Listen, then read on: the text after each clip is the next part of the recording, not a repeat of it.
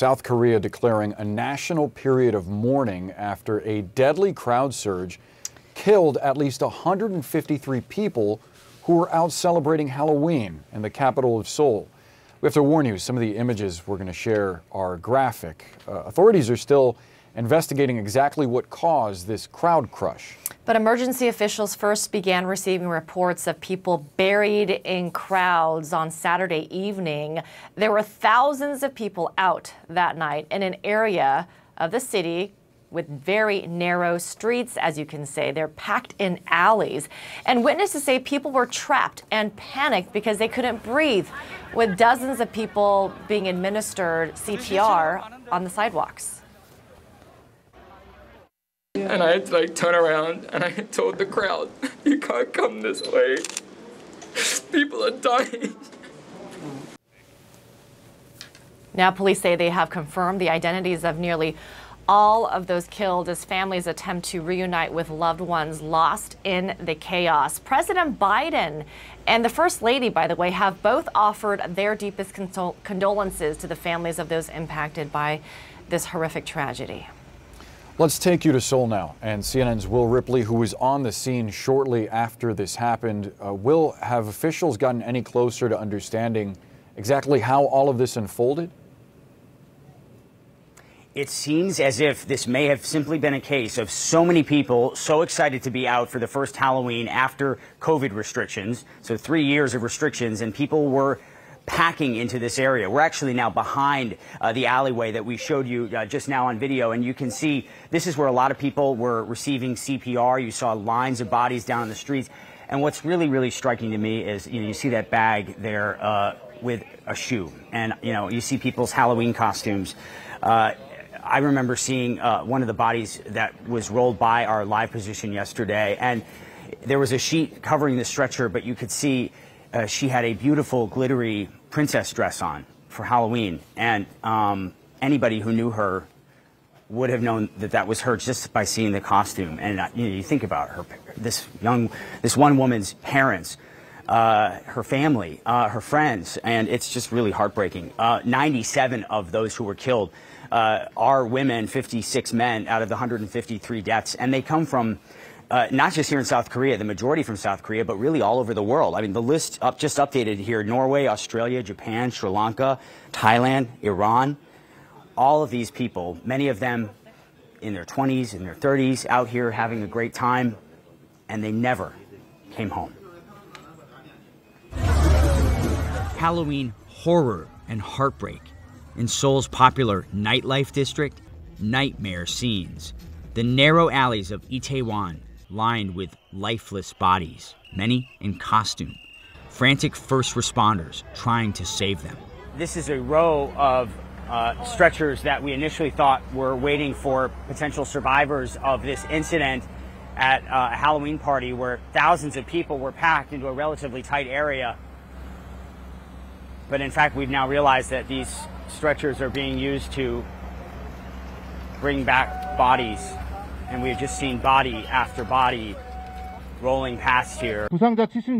Most of those hurt or killed in their late teens and 20s, the local fire chief says. Young people from South Korea and beyond. Witnesses say Itaewon's iconic Halloween festivities always draw an international crowd.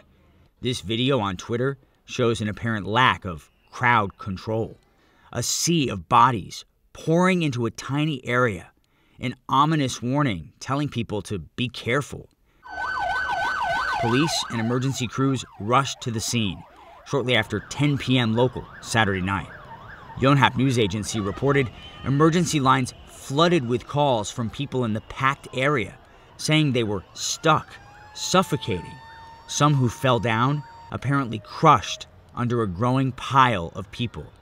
Official causes of death not confirmed, but Yonhap reporting dozens suffered cardiac arrest. And I saw the people going to the left side, and I actually saw the person actually get into the opposite side.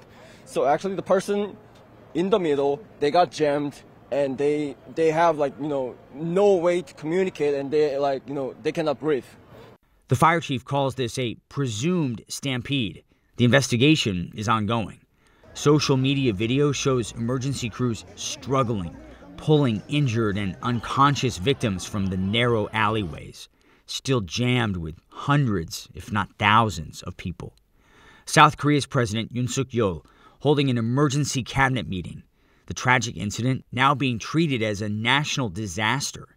Authorities say hospital beds and morgues filling up fast.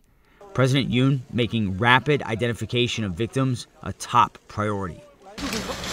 Anxious families and friends desperately waiting for word, waiting for loved ones who left for a night of Halloween fun and haven't come home.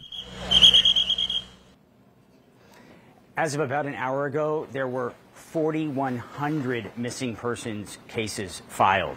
There were about 100,000 people out here last night. Tonight was actually supposed to be an even bigger night. This is one of the alley actually right next door, just down the block from where this happened. This was supposed to be packed tonight, and you can see that it's completely shut down. This space, maybe 6.5 feet across, guys. Can you imagine being stuck in the middle here with literally thousands of people in this small area packing and pushing you? It's hard to wrap your mind around how terrifying that must have been for those people who were essentially crushed to death, or for those who slipped and fell and had people piling up on top of them. Some people so desperate, they were trying to climb up these walls here, just jumping and grabbing for anything they could to get up above the crowd of people. There's a lot of questions that need to be answered here in South Korea. Why were so many people allowed to pack into a narrow space like this? Where was the crowd control? Some of the images that we've been showing you, they were from an hour, 2 hours before this deadly incident. Was there nobody sounding the alarm saying, hey, too many people, let's clear them out before something horrible happens? I mean, these are the really tough questions that they're having to ask here. But tonight, as you see, it's all about, well, most people who were here last night want nothing to do with this place now. It's empty, aside from a handful of reporters and the police blocking off the area. And of course, those shoes and the pieces of people's Halloween costumes just sitting in trash bags. Guarantee you, a lot of the pieces of costumes there come from people who didn't make it out alive yesterday. Just heartbreaking details to think about, these costumes and how recognizable some of the victims may have been. Will, and just to give it some context, I mean, that's an eerie silence that we're seeing and not hearing, right? Because Itaewon, as some of you may know, I've been there before. It's a popular entertainment night district, place that, a lot of foreigners like to frequent. It's very popular with U.S. soldiers, a big expat community. And just a quick question. Were the crowds I guess such large crowds unexpected? Was there a parade, or what was exactly supposed to take place last night there? Well, there were a lot of different parties thrown in. I should point out, Amara, I mean, I've been to Seoul dozens of times for work, covering North Korea, or just, covering South Korea over the years. It's been a few years since I've been here, and I can't count how many nights I have been along this exact same street with friends. I celebrated my birthday at that restaurant right there. This is the place that you go if you want to have some drinks, have a meal. So this feels very personal for anybody that has come to Seoul and come to Itaewon, which is a very, very popular, iconic place, especially on Halloween. Halloween is always one of their biggest nights.